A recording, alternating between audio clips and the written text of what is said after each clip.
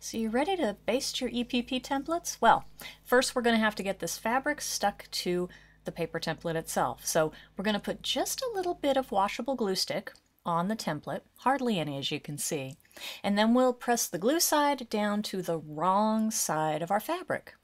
You want to make sure that you have roughly 3/8 of an inch of fabric margin on all sides around the template. And then you just trim away the fabric. So again, leaving that 3/8 of an inch or thereabouts margin. And as you can see, your cuts don't have to be perfectly straight here, and they don't even have to be particularly even. As long as you end up with that margin, you're fine. And that's all there is to it, and now we're ready to baste this thing. So the first step of basting is to start at the edge that the pattern tells you to and fold the fabric over the template. And you finger press it so you get a nice little crease like you saw there. And then you'll fold the next adjacent edge over. And then the point where those two edges meet, that's where we're going to put something called a tack stitch. And that's done like this. You just put your needle right under the fold where those two edges meet. It's really important to notice that the needle never passes through the paper template. It only skims through the layers of fabric that are sitting on top of the template. So we'll pull the thread through here, and then what you'll do is you'll take a second stitch, a pretty much identical stitch, right in the same location. When you pull that taut, you have a tiny little stitch that holds that corner down beautifully. So now we'll move on to the next side, fold the new edge of fabric over, give it a finger press, and we'll take a tack stitch at the next juncture between these two sides, right at the corner. And again, we're not going through the paper, just the fabric. What's cool about the tack stitches are these long stitches that form up between them. When I pull my thread taut, the tension of that thread between is what holds the edge of the fabric down so smoothly and beautifully against the paper. And so to keep basting, I'll just keep repeating this process. Fold down the next edge and make another tack stitch. And I'll work my way around the patch this way.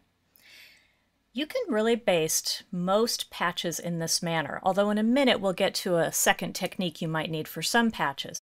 Now when you get to the final corner, you want to do things just a little differently. You might be thinking, oh, I just need to fold this edge over this edge, but what happens when you do it that way is you end up with a whole lot of layers of fabric tucked right up under the starting point of your tack stitch, and it makes the tack stitch harder. So instead, always tuck the last edge of fabric you worked with under the first edge of the fabric that you work with. And you may notice that when doing that, it makes all the folds along the edge of this patch go in the same direction. That's how you know you did it right. So, like we've been doing, we'll take one final tack stitch here at this point.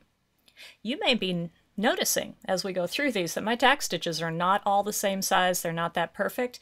You know what, it doesn't really matter as long as the fabric is smoothly covering the patch. I'm going to end this thread the way I like to, just by passing my needle through the seam allowance here at the last edge. I pull it through and then I'll cut it with about a 2-inch tail, so that tucks up very nicely against the patch, but I can still access it if I need to. And so the back of my patch looks a little wonky, but what matters is the front of my patch is very smooth with precise edges. That's going to stitch up just beautifully. Now sometimes you might want to baste a much larger patch than what we just worked with, and in those cases you're going to need an extra stitch called a basting stitch. So to begin, what we'll do is our normal thing. We will fold the two first edges over the paper template. We'll take a tack stitch here at the point where those two edges meet. And then what we're going to do is we're going to move to about the center of this next edge. Okay, and we are going to take a basting stitch near the center.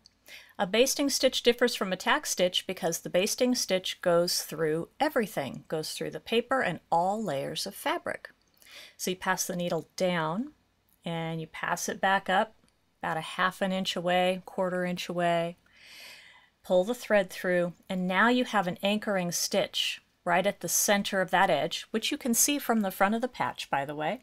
And that's going to keep the fabric nicely folded over. And so we'll alternate these two things. At each corner of this big patch, we'll take a tack stitch, And then at the center of each edge, we'll take one of these basting stitches. This method is really only necessary when you're working with large patches. Although some EPPers baste entirely with basting stitches, they never use the tacks. I'm just a big fan of the tacks because I think they make a smoother patch, but if you wanted to just baste with basting stitches, you totally could. Okay, we're at our final corner. We're going to do the usual. We're going to tuck the last edge under the first edge of fabric. We're going to take a tack stitch at this last corner. And then in our final side here, we'll take one final basting stitch to anchor that. And then we'll go ahead and end the thread as usual, tuck it through the seam allowance, and then go ahead and cut it with a little bit of a tail. So you can see from the front of the patch that there's a basting stitch along each edge now, and we'll have to remove this basting to get the paper out, but we'll talk about that in your pattern, of course. But this is all ready to go. As I mentioned a minute ago, EPP basting is a really individualized thing. So if you don't like to baste the way that I do, please don't. If you want to baste entirely with basting stitches, you can. You can really put those stitches in any pattern. They can look huge or tiny or wonky or whatever you want. The only result you need is to have the fabric smoothly covering the front of the patch. So do it the way you like. And that's it.